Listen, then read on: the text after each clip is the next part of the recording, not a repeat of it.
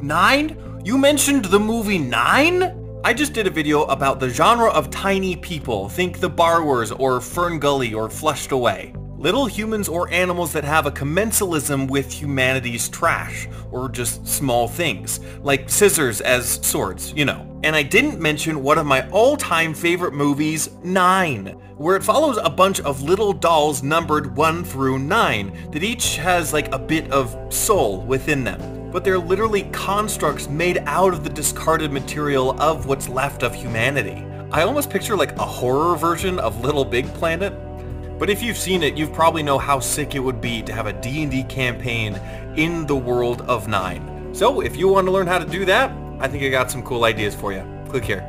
Just think of one of these things being like a bag of holding.